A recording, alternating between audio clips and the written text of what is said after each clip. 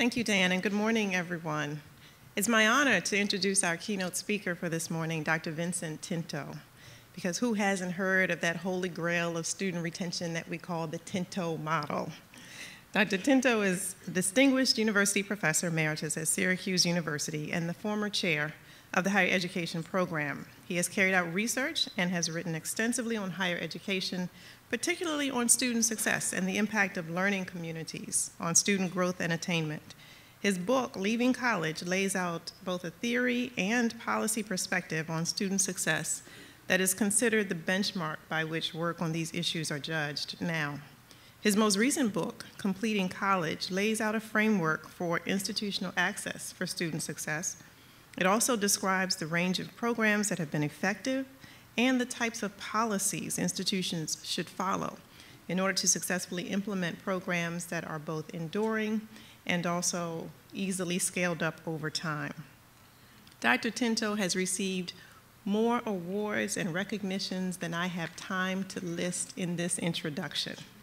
But among the recent are the Council of Educational Opportunity Walter Mason Award, the Council of Independent Colleges Academic Leadership Award, and the National Institute for Staff Development International Leadership Award. Through his more than 50 publications, including books, research reports, and journal articles, Dr. Tinto has demystified the confusing factors, the confounding factors associated with student retention. He has lectured all over the world, in New Zealand, South America, Europe, the Middle East, Australia, South Africa, and now in Washington, D.C. Please join me in welcoming Dr. Vincent Tinto.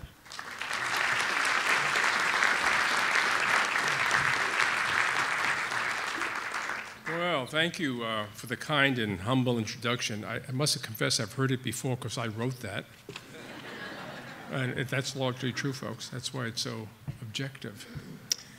It is a pleasure being here. I say that in part because it brings back memories, not all the best of memories, because even though my work has not focused on STEM students per se, I do know the experience of studying science, because in the early 60s, I was going for a doctorate in physics at Rensselaer Polytechnic Institute of Technology in Troy, New York. But that was a very different experience. It was very isolating, very remote, and not easy. And like a lot of people of my age or generation, I heeded the call to drop in and drop out and join the Peace Corps, where I taught physics in Turkey. So coming back and being invited to speak to you has brought back memories, but also has reminded me and shown me, demonstrated how much things have changed, and all for the better. So though I'm not in the STEMs myself, I am a scientist, though we call it social science. But as opposed to social scientists, I know what theory is like and science is like. Okay.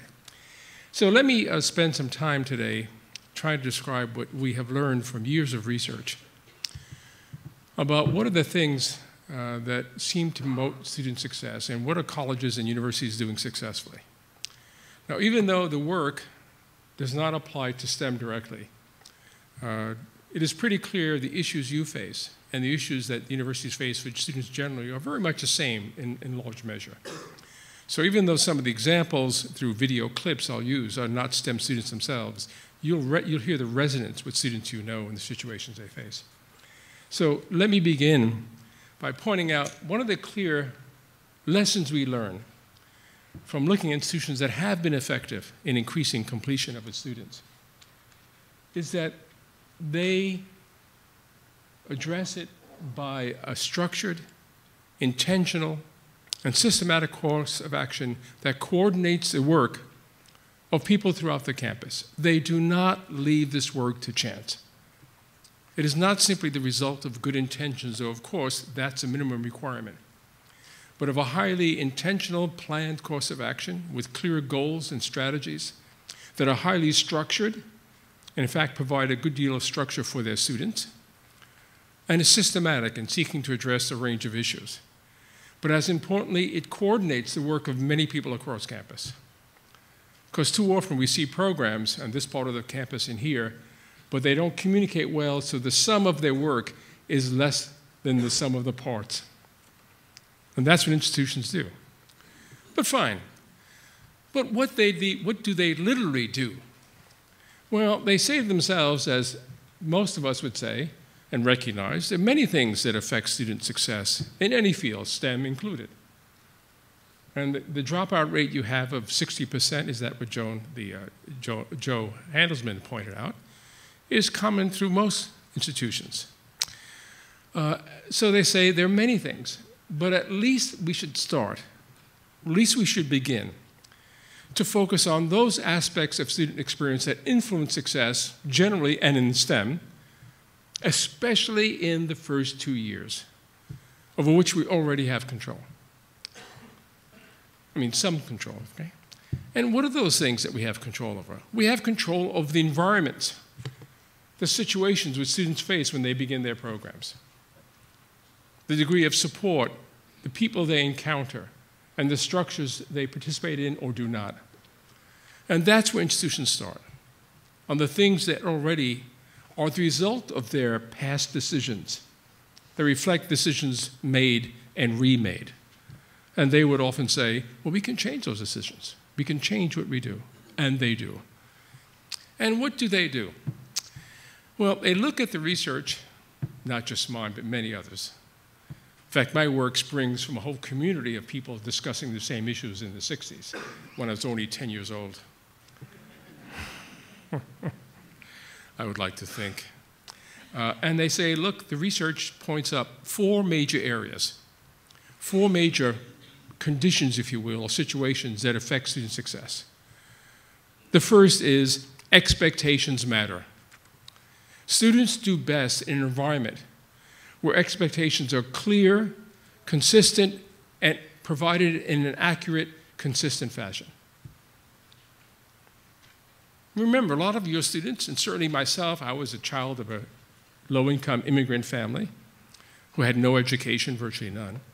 And like a lot of first-generation students, they don't come with the cultural capital to understand what college is about, what science may require, and their expectations are sometimes unclear or even incorrect or excessive.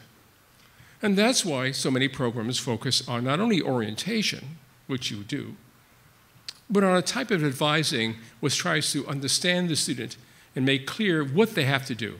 Now again, these clips I'm going to use are not students in STEM, but the issues are the same.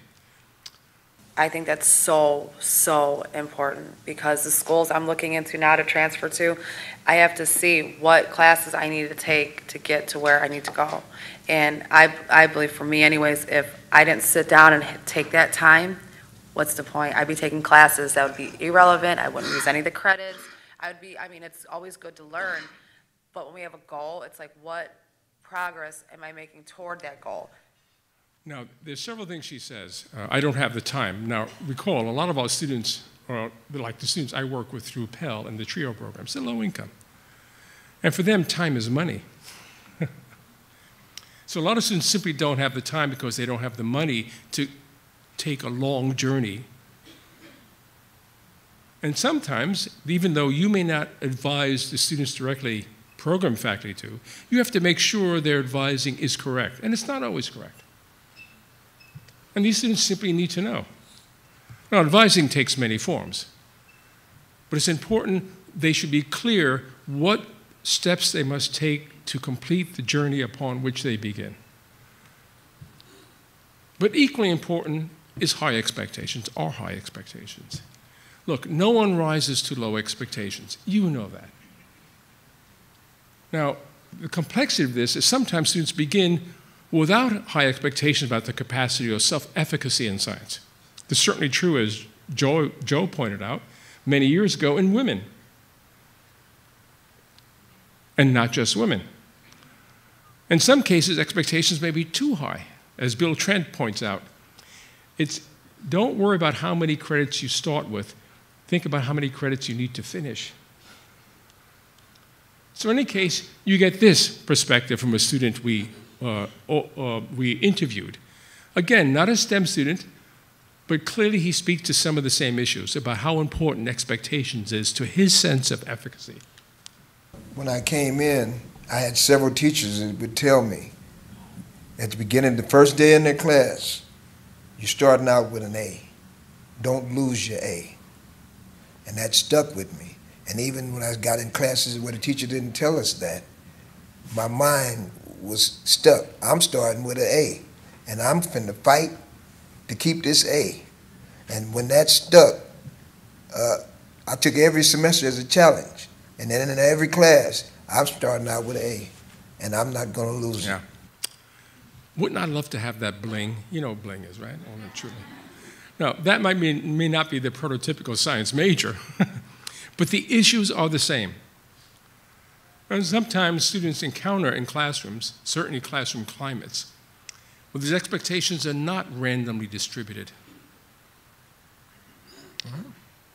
And of course, that's an issue that we've long concerned ourselves with women in science. And sometimes expectations are constructed earlier. In any case, for students, it matters. It also matters because it relates to the notion of self-efficacy.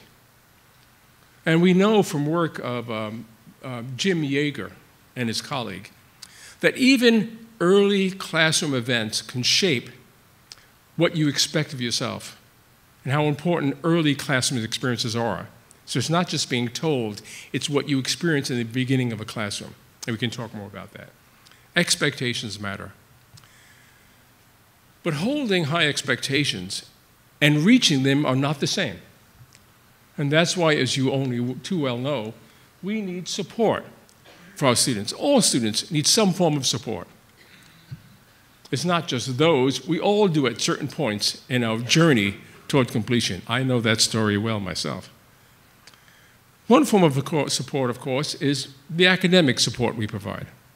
This is sometimes more commonly the case when students enter perhaps with not sufficient skills or skills that are somewhat out of date.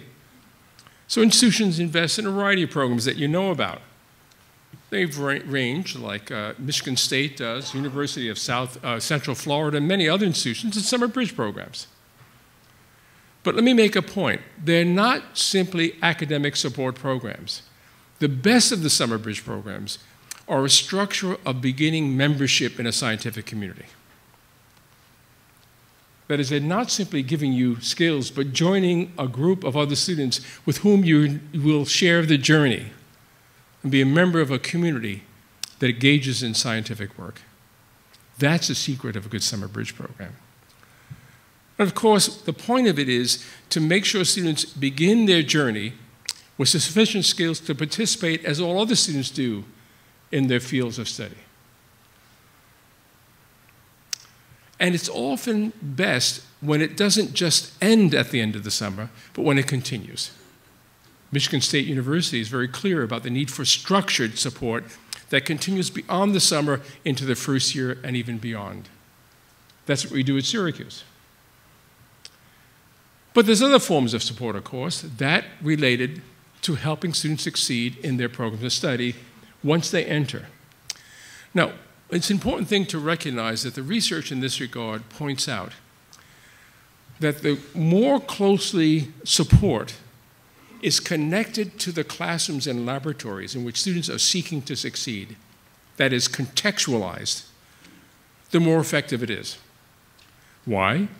Because the closer the alignment of support to the specific task that student faces, that she encounters to succeed in this laboratory or course, the easier it is for her to apply those skills to that specific problem, succeeding in the course. And that's why we have a range of those contextualized support programs. One of the most common, of course, is supplemental instruction. Cal State University Fullerton, among many others, has SI programs. Now, in the classic mode, it would look like this. That is to say, you have a course. In this case, it could be English, it could be physics, it could be more likely mathematics. By the way, you know the work of Yuri Treisman, don't you? How many people have heard of Yuri Treisman? Yeah, good. You should all look at that work. It's an extension of the work of Carol Twigg. That is, sometimes it's not their skills, it's the way the course is constructed and taught, for sure. Okay. By the way, Yuri Treisman's at the Dana Center at University of Texas at Austin. You should Google the work. He's doing some important work in mathematics now in higher education. Okay. In this strategy, what happens is there are associated with any one class. They can't do both at the same time here, folks. The students sit in this class. Let's say it's mathematics. Let's say it's engineering or introductory to physics, or my favorite field, astrophysics. By the way, they're redoing Cosmos. You know that? The whole series Cosmos. How exciting is that? I am hooked. I'm hooked in that field. It's just, okay. So they're sitting in a course, and either it's a condition of being in the course, that they know ahead of time, in this course, they have to be doing supplemental instruction, or because of early indicators that students need support. They are, quote unquote, required, encouraged to go to these supplemental units that are typically taught by a peer tutor, a student who had an A in the course before. These tutors, or tutor, works with the instructor so she knows what he is doing class to class. And the whole point of that group is to help students succeed one class at a time in the course. All right? Listen to what this one person says about her experience in an SI program. Well, thankfully, AMP has an SI, it's a student instructor. And what she does is it's a student who previously took the class, aced it, and knows this professor. Oh, sorry. Well, thankfully, AMP has an SI, it's a student instructor. And what she does is it's a student who previously took the class, aced it, and knows this professor, this class, and you get together once a week, twice a week sometimes, and you go over the material that's been discussed in class, and anybody can come to it. And so I got to meet a lot of great people doing that, and we formed our own study group on top of that one just to help us out a little bit more, but it has really saved me big time. Several things I want to make note of.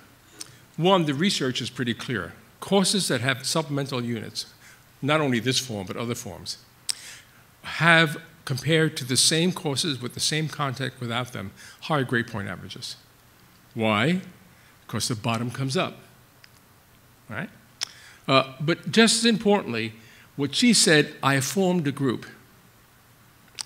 It is pretty clear that these small groups themselves be called small micro-communities, within reason now, because students in groups do better than students on their own.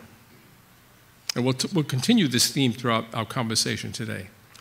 The groups form groups that are self-sustaining in some way and self-supporting. And that helps them also, not having to deal with the course by oneself. So there's supplemental instruction. Of course, there's also peer tutors, like the STEM MART program, University of South Florida. And you have a lot of that. I know, I went through your poster sessions. I ran around to the various sessions yesterday afternoon. I came in late from the airport. I was speaking in Indiana, where it was even colder. And those things are good because these are peer tutors who are in the same field, who can talk about those courses in a center that is not the same format as SI, but it is SI, with the same notion. You help students succeed as they come in with that course, contextualized support. And increasingly, there's the potential of adaptive learning, especially that which uses predictive analytics. And you know what adaptive learning strategies are. Students would then engage with a technology, typically online, or not necessarily online, and the machine, the computer technology brings students through the subject matter, and every time they respond, it starts adjusting its subsequent questions and responses to suit the student's needs. And it's partly based not only on the student's responses patterns, but on a predictive analytic model which targets background characteristics and problems that arise. You folks, how many people know about predictive analytics? You all should. You're all scientists here, right? How many people shop on Amazon? Now, be honest now. Amazon, right. iTunes. And what happens when you shop on Amazon? They say, oh, people like you. Well, that's basically predictive analytics. But their interest is only in selling, not helping. Okay. iTunes does the same thing. So there's a range of contextualized support. Now, one of the things we know is that the other support can occur through the linkage of courses. Now, this is called the link model. It's a learning community involving two courses. In this case, The faculty members, the mathematician and the engineering faculty person, they will collaborate so that one in mathematics may use engineering models to use mathematics and vice versa. That's another type of support. Now, I'm going to give you a quote from a person we interviewed in a big national study we've done of learning communities. It's not on mathematics, but the principle's the same. You can hear her voice. You know, the relationship between accounting and ESL, English as a second language, just came from New York City. And by the way, it's pronounced New York. You can tell from our British accent, I grew up in New York. I don't talk funny, you talk funny, folks. The relationship between accounting and ESL is helping a lot because the accounting professor is teaching us to answer questions in complete sentences, to write better. And we are more motivated to learn vocabulary because it's accounting vocabulary, something we want to learn about anyway. Now, here's a key sentence. I am learning accounting better by learning the accounting language better. That's contextualization through the linking of two courses, not just a study center. And this is also a principle we'll talk about in interdisciplinary learning environments. Okay. So there's that. But of course, not only do students need academic support, more than a few need social support. And so programs have a range of support to give them help, nurture them, or bring them along as they encounter problems that are not just academic but social. So we have our counselors and advisors. And importantly, we have peer and faculty mentors. Mentor programs matter. Listen to what this one person said. No, I think that each student, some way, somehow, should be assigned to like a mentor or something. Because sometimes kids do get demotivated and they need a little push and they need the right encouragement. And sometimes their friends know they want to help them, but they don't know exactly what to say. So sometimes I think we do need that mentor to keep us going. Because we want everybody to be successful in America. I know I want to be successful. I make some cheese, money, you know? So I think they should consider doing that. I interviewed this young man. He was alive, man. He was just alive. He was so dynamic. That's why I took the video clip of him, because he got the point. Now, how many people here have peer mentoring programs on your campus? It's a wonderful idea. Several things to be aware of. They need to be trained. You know that. This is not something you do just because I care about you on a mentor. There are skills of mentoring, and some of you have mentoring training programs, I know. Critically important. But two, they are part of an early warning system. And I'll talk more about that briefly. That is to say, they will often hear about issues that affect students that they will not tell you about, but will tell the peer mentor about. But mentors you shouldn't expect them to resolve those problems. That's why they need a backup system. They need who to call if they hear something. But they'll often alert you before the problem is manifested in a clear way. I can see you nodding, right? So mentors are important, but they must be trained. Now, one of the virtues, as you know, what he said about the mentor, is that typically these are students who've got an A or doing well in the course. They could be in their junior year by now. And that mentor can say something to you as an advisor that you can't tell the student yourself because you don't know. That is to say, if I have traveled this path in this place and I've managed it, I'm going to tell you how also. And that information is not always at your disposal. It could be, oh, go see that person, not that person. You see? So you have to also pick your mentors carefully, because they become role models for your students. And not all students have role models in their life. And those journeys are not journeys you may understand because you may not have their particular experience, if you know what I mean. Mentors matter. But so do cohort programs and first-year learning communities. That is to say, students who share a journey together over a course of time, whether it's the first semester, the first year, or their entire programs, as some colleges do. They do better together. Students on their own are more likely to have more problems than students in groups, for a variety of reasons. but not random groups now. These are structured groups. How many people have cohort models where students follow the curriculum together? I'm sure we can have stories and things you can share with your colleagues. A number of you have learning communities, right? Raise your hand. Who have learning communities? Oh, good. Here is a quote from a person who was in a learning community. Now, this is the studies we've done that are reflected in these videos and quotes come from a national study of 23 learning communities serving low-income students, because I work with the Pell program. So you'll hear these struggles that may not be typical of your STEM students, but the issues are the same. Now, this was a woman we interviewed who was 37 at the time. She had 3 children in the home. She had no partner, and she had 2 jobs. And she had to commute to the college in New York City at night on the subways.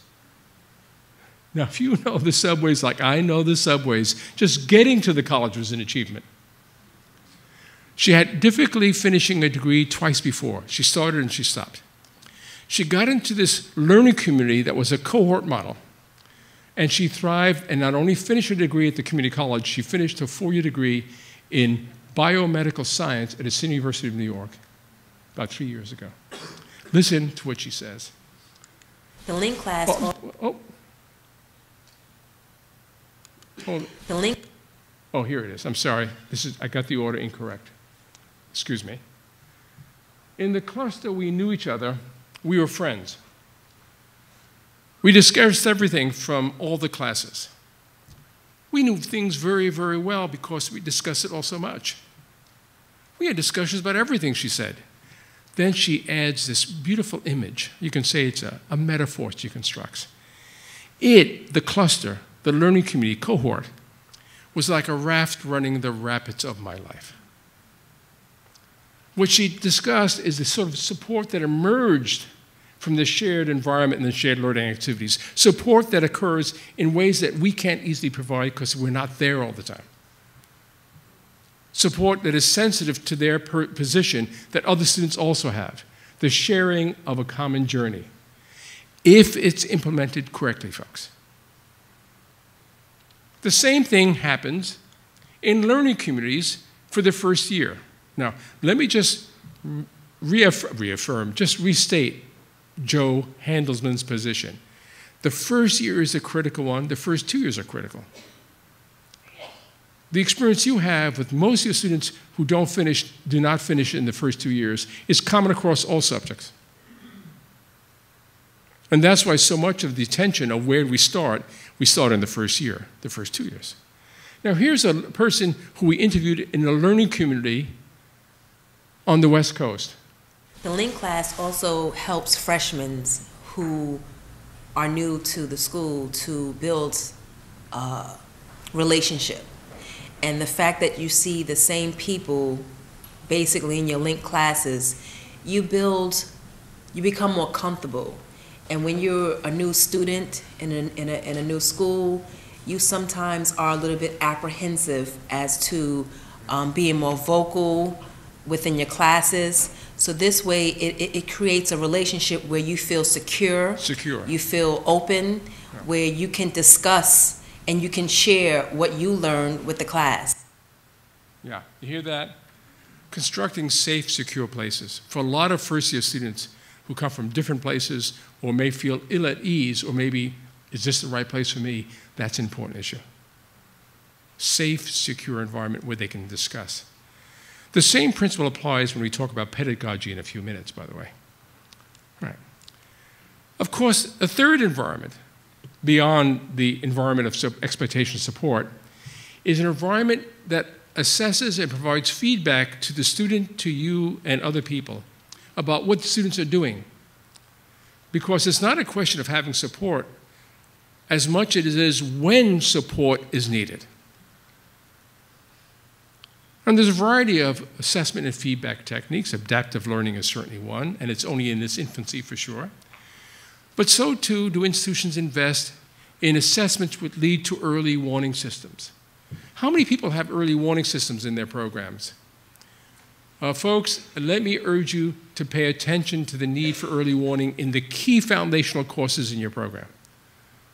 And let me just convey an important finding of years of complex research about the secret of effective early warning. Let's see if I can do this in simple language. The secret of effective early warning is that it's early. No, I'm very serious, folks. Why?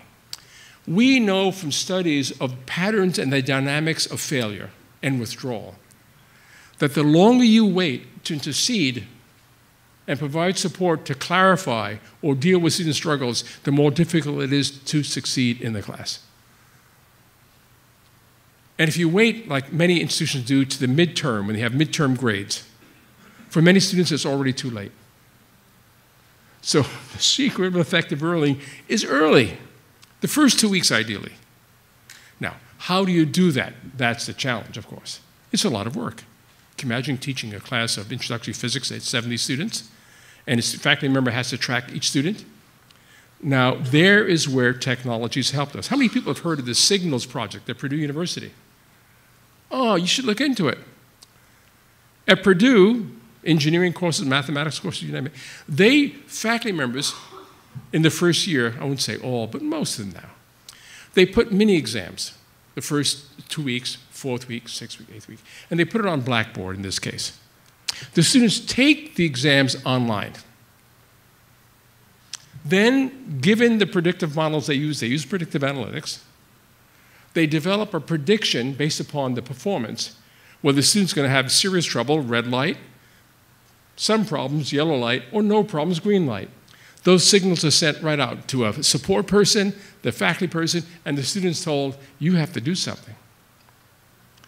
However, the secret of its success is not being told to do something, but being proactive and reaching out to the student to get them to do something. I can see people nodding back there. Yeah? You have an early warning system? Yeah. Yeah, it's not easy to do. But technology helps us because it's getting the warning early and getting response early, triggering response. Now, the same thing happens, by the way, in classroom assessment techniques. You know of the work of Eric Mazur at Harvard with the automated clickers. You've heard of that work? What he does, you know what the automated clickers are. He stops and says, okay, now here's a problem. What's the right answer, A, B, or C, D?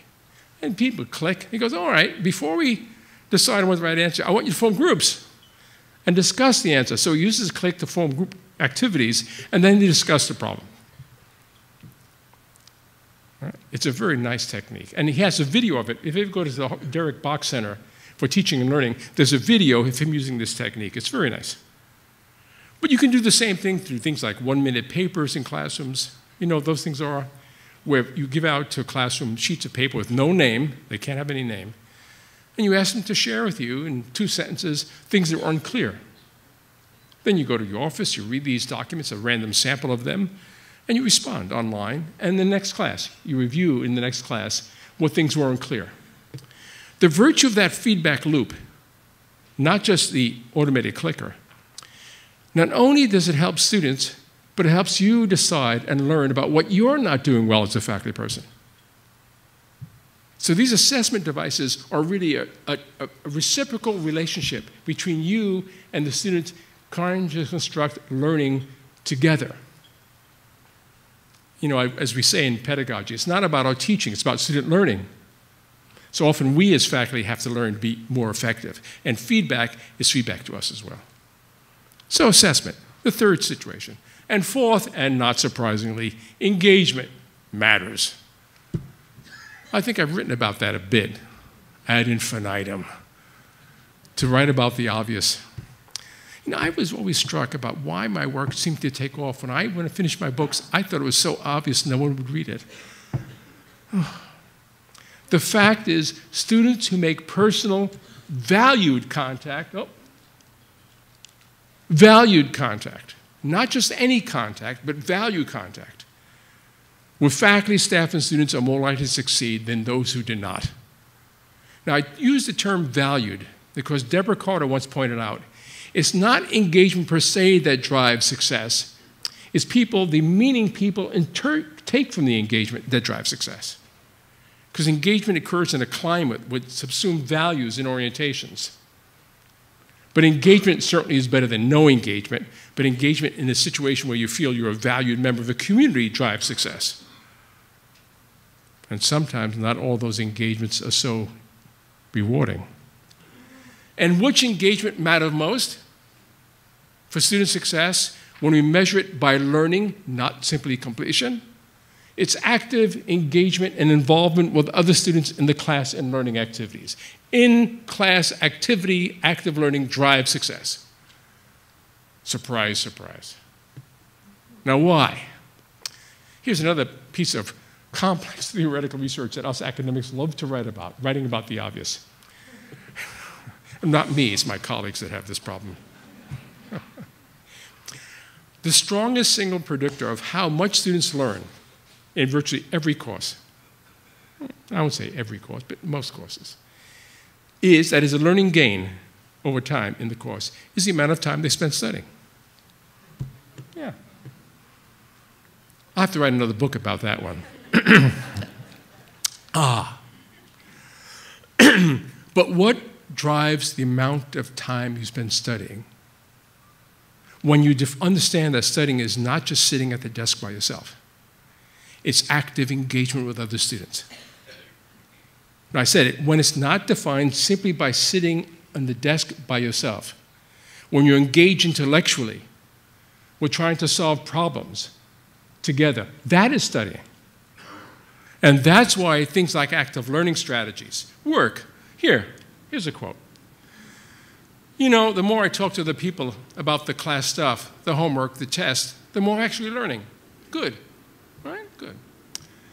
And the more I learn not only about other people, but also about the subject, because my brain is getting more. Because I'm getting more involved with other students in the class. Now just stop for a second. You see how he equates social engagement with engagement here? That's what happens, especially among the traditional 18-year-olds, because they're not only involved intellectually, they have social issues. They want to become socially identified. And that social engagement is often a way of driving activities beyond the classroom. And then he adds, I'm getting more involved with class after class. Now, I interviewed this young man. I mean, he's, I can't remember, his name I think was Pedro. I can't remember anymore.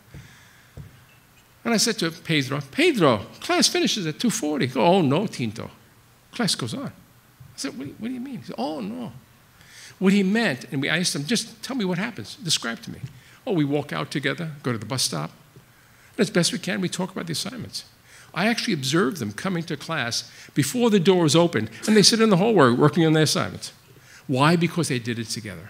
That is studying. Surprise, surprise. And that's why faculty are now moving toward active pedagogies. Cooperative learning, Tennessee Tech does that.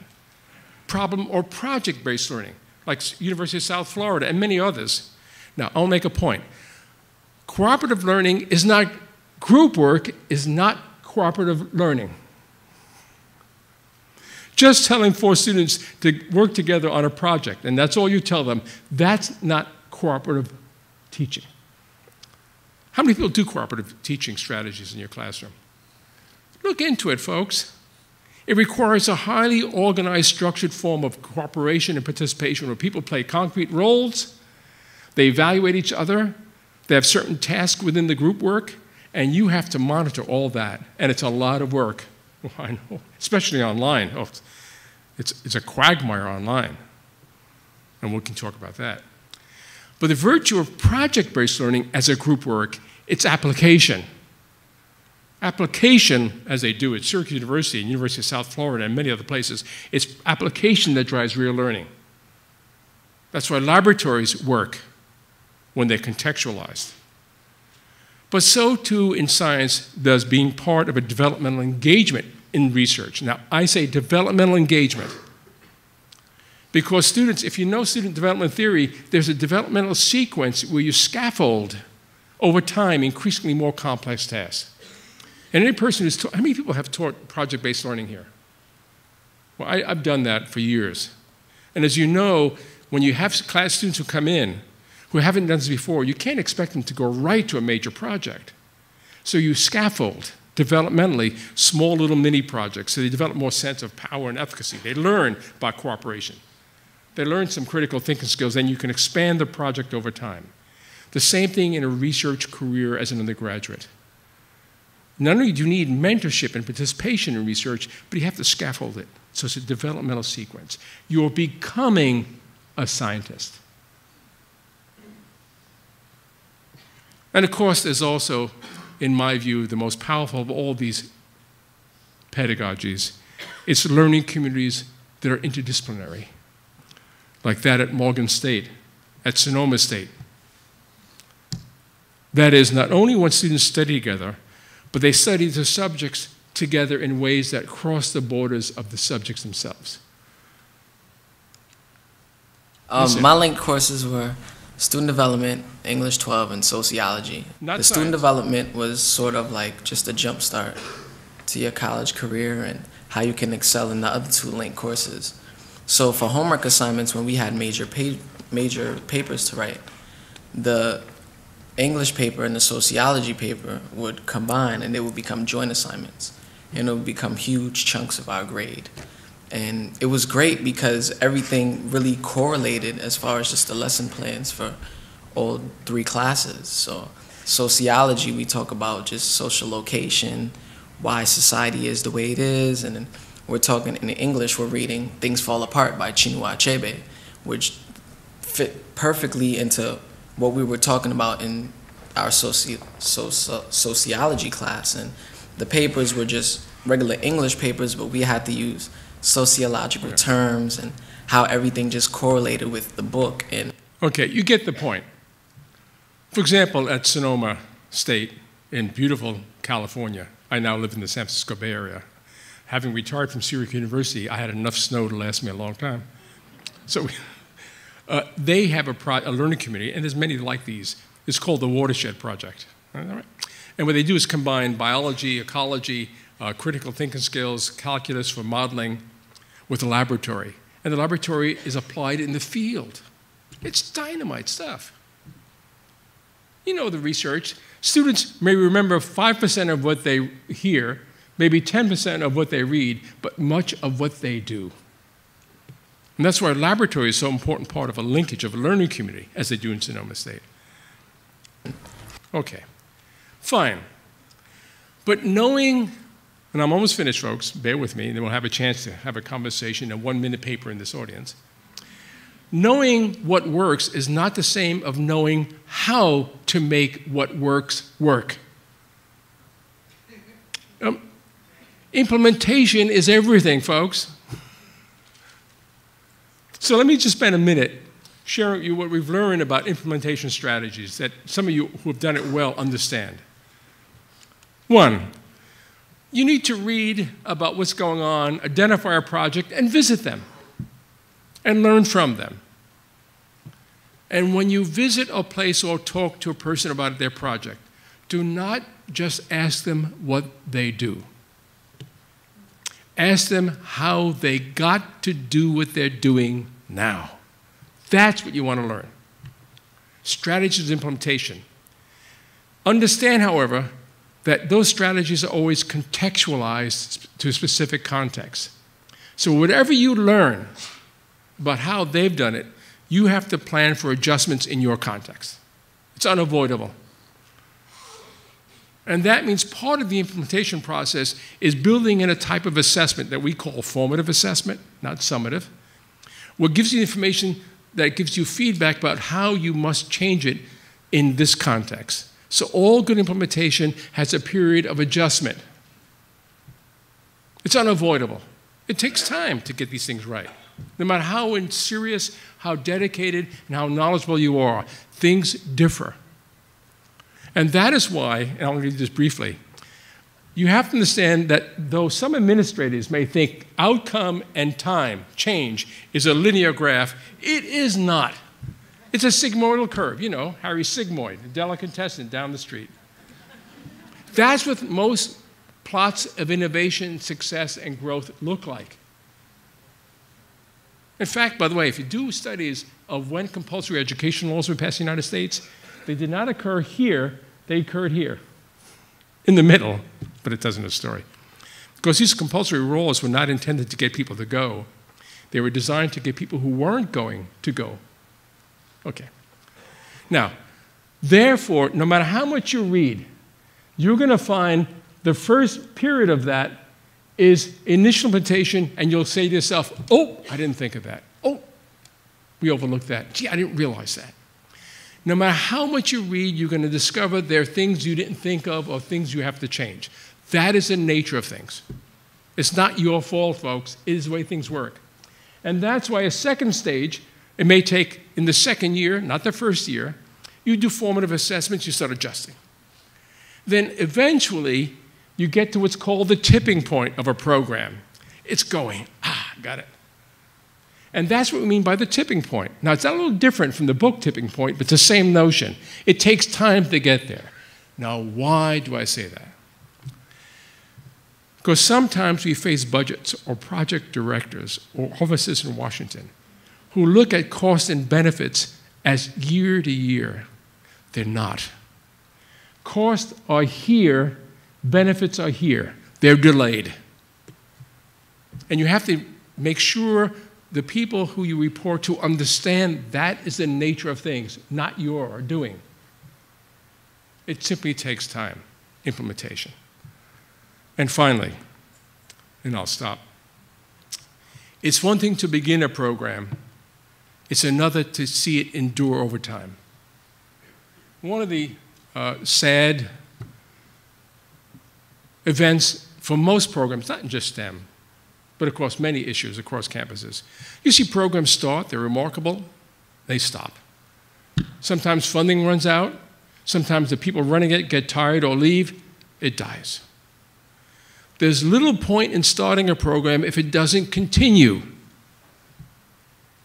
So, briefly, the people at Central Oklahoma talked about this last night. People at Western Michigan talked about this as well. Several points.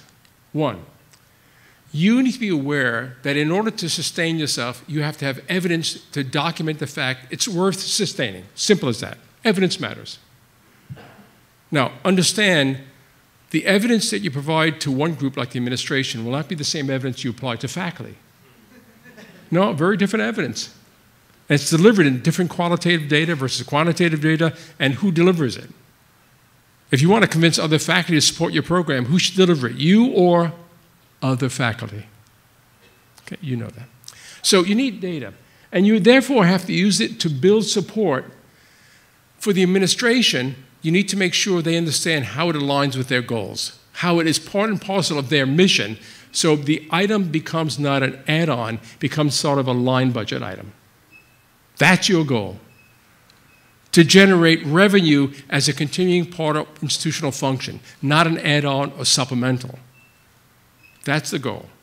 But as importantly, you need to plan for your replacement. At the very outset of a program, folks, please start thinking about who will replace me when I get tired and stop. I've seen too many programs start, the person gets tired, stop, and there's no replacement. It dies. Now, that's not to say you are not important, but your role is to make sure people continue beyond you. And finally, to do that, folks, you have to concede there is no pure one way of doing it. If you expect someone to take over for you, you have to give her or him their voice in constructing how it's operated. So you cannot be pure. Of course, purity will often constrain continuation. Okay. Final thought. These things are achievable, but they take time and effort. That's the nature of things. So please, folks, stay the course. And when the going gets tough, and it will, talk to each other across the country. Form your groups. Build a cohort of support. Remember, as it gets hard, it's not about you. It's about your students, because their future is our future. Thank you.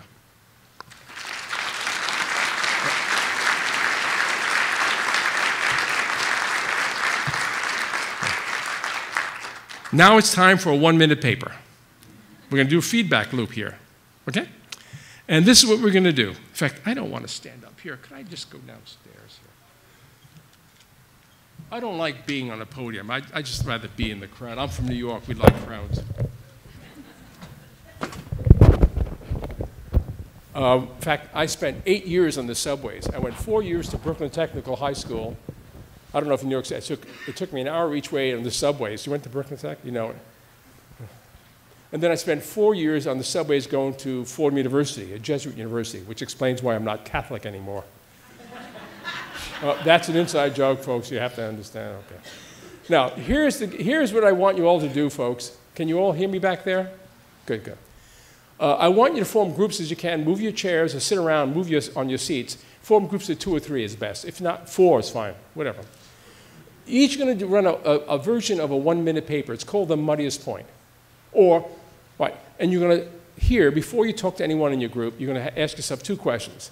Is there some issue I want to speak to or agree or disagree with? Or give examples? More importantly, is there some point where what Vincent said was not clear? By the way, I don't use Dr. Tinto, folks. My name is Vincent or Vinny or Yo, Vinny. Why? I only use Dr. Tinto when I'm trying to get an appointment with the doctor's office. No, you know how this works, folks, right? Okay. Okay. You say to yourself, okay, is something unclear? Then you share your 1-minute papers, take no more than 15 seconds each. Say, I want to talk about this, I'm confused about this, unclear about this. Then in your group, nominate 1 issue you want to speak to or 1 question, right? This is a version of Eric Mazur's work, right? Then you're going to, as best I can, I'm going to go around the room and ask the group to offer a question or an issue. Then together we'll try to answer those questions together. Okay, you get it? So let's do this for 10 minutes first, and then we'll have a conversation. Let's go.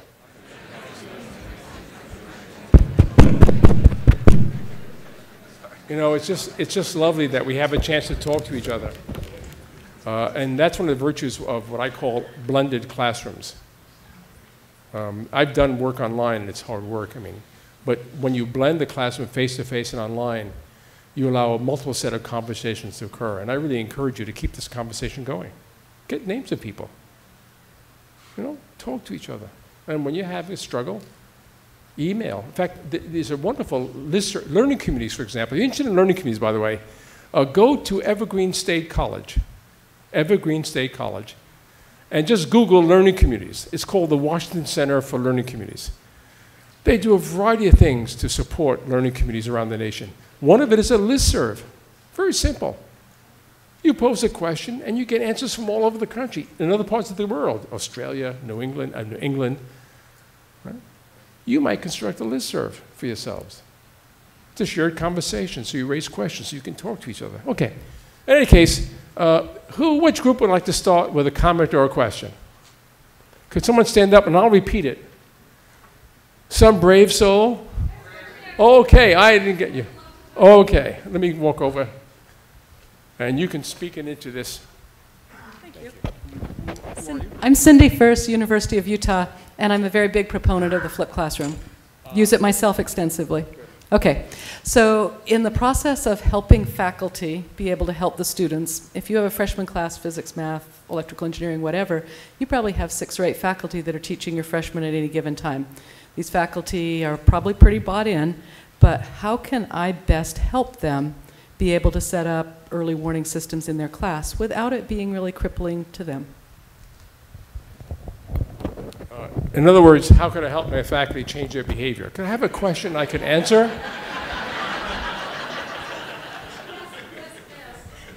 You know, the irony of this, I'm going to reply to that, of course.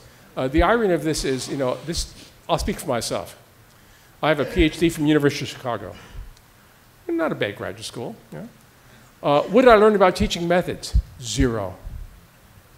What did I learn about assessment techniques and feedback? 0.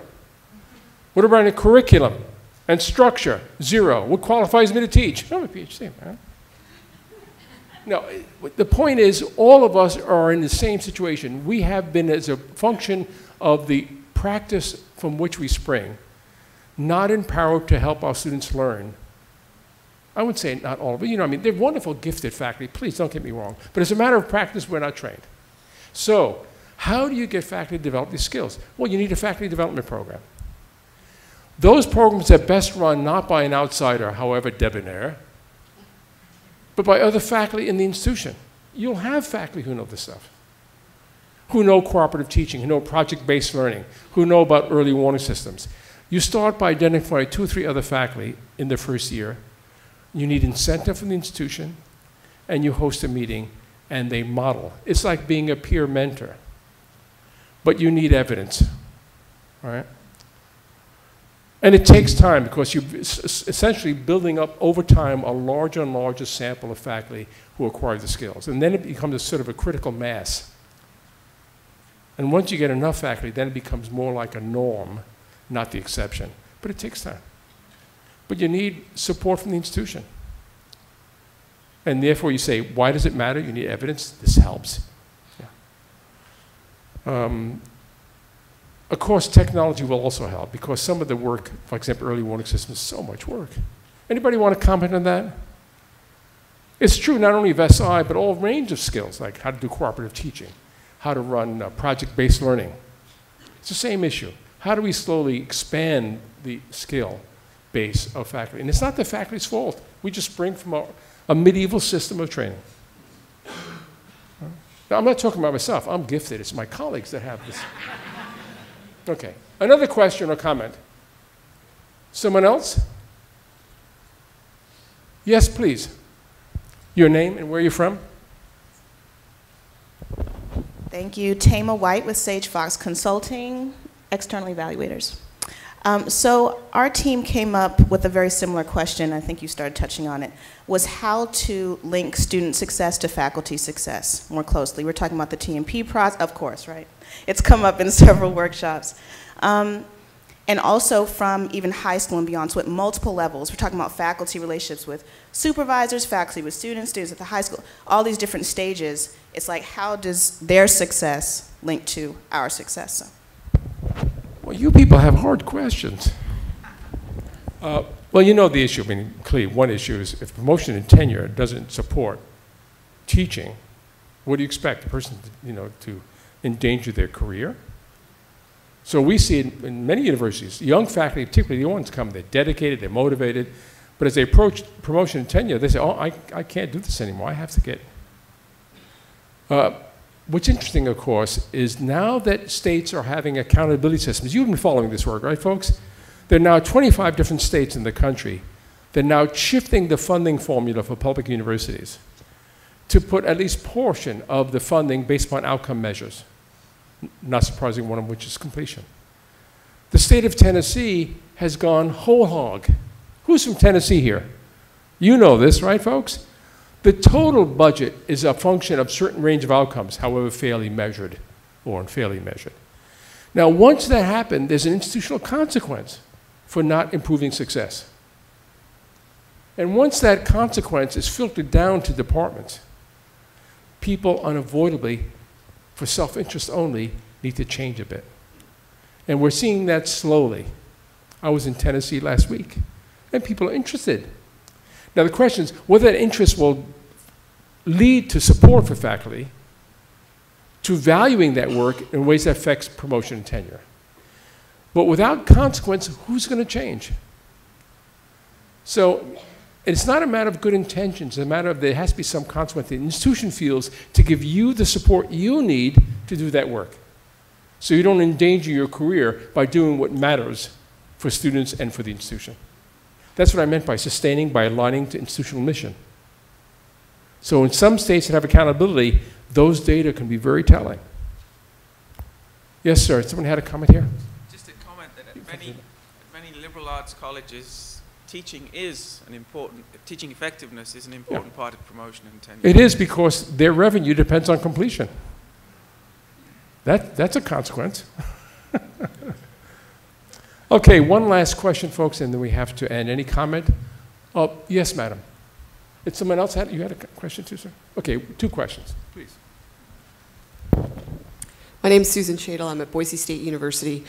We talked about how at the start you talked about that schools that do this successfully kind of integrate all these things across and do all these things intentionally. And we talked about the challenge of how to actually do the integration. So we could list lots of programs at our institutions that were working in their little slice of the world, but not necessarily highly coordinated. Okay. You heard the question. Would someone like to respond to that? Because I know some of you have these structured, coordinated programs. How about people from Michigan State? Are you here? Michigan State folks? We're here. We got this. Oh, you had the question. Well, I see our time is up, folks. We have to... Look, there's a saying about this. Perfection's the enemy of the good. You'll never have perfection. The reason why structure matters is students do better in structure. You know, I have a good friend of mine, Kay McClenny, who's just retired from leading a big research center at the University of Texas. And she says often, students should not do optional. Why? If you have good evidence to believe or document that doing certain things helps students, why would you leave them to choose to do it or not? And that's the underlying notion of structure. Now, structure is not easy to achieve, and you ask yourself, where is it easiest to achieve for students? First year. Because often the first year, students are not fully engaged in an individual program. There are a lot of courses that are generic to the first year. So you see these programs that have high structure, like learning communities, like cohort models in the first year. And of course, it's understandable you want to do them in the first year, as Joe Handelsman pointed out. That's when most of the attrition occurs. So you have the low-hanging fruit, you address it right at the beginning. So it's there you see most structure. Now, how do you coordinate? For retention programs generally for an institution, what you tend to do, and we've done it at Syracuse for quite a few years, you establish an office on student success. And you start with a committee representing all the key players that shape student experience on campus. It could be residential life, it could be financial aid, right? It could be support systems. And you bring together and you develop as a collegial group, you come to some agreement over a year about how we coordinate our work so we all work together in some systematic way. It takes time to build collaboration. It's a collaborative process. And that's part of what you mean by structure. Right? But perfection's the enemy of the good, folks. There's never, and if you ask the question of me, okay. One last question, sir, and we have to stop. By the way, you have a good beard. It's good looking on you, sir. Thank you. I'm Phil Sadler from Harvard. So on average, STEM students are more introverted than average students. And so, not in this room. So they're often resistant to reaching out to other people for support, or they think it shows weakness. So what do you do to break that way of thinking? What do you do? What do I do? Yeah. Well, what do I do? Well, in my classes, I guess I meet with students in small groups so I can know what's going on with them. One way. Who also wants to respond? I'm going to respond to that before we just finish. Anybody want to respond to that question? Well, let me give you the analogy. I do project-based learning, and students have to work in groups. I don't let them self-select themselves, by the way. Otherwise, self-selection could destroy a classroom if you're not careful, depending on the classroom itself. I assign them, but in different ways. More than once, I'll have a student come to me saying, look, I didn't come to do this group work. I do better on my own. I say, sorry, not here. Here, we work together because in the real world, you must work together with other people. Yeah, as a scientist, you work by yourself in laboratory, but science arises from collaborative, shared learning environments, especially interdisciplinary ones. So I don't give it for them to choose. So therefore, I construct, but I also try to construct the environment where they come to appreciate why involvement with others matters. That's why I'm so careful with the group formation. Because sometimes they don't have the experience to understand why being a shared group member values. I don't discourage individual work, but I don't want them to isolate themselves individually. Because, as I said in these quotes, support arises from group work if you construct the group correctly, and that's the challenge, right?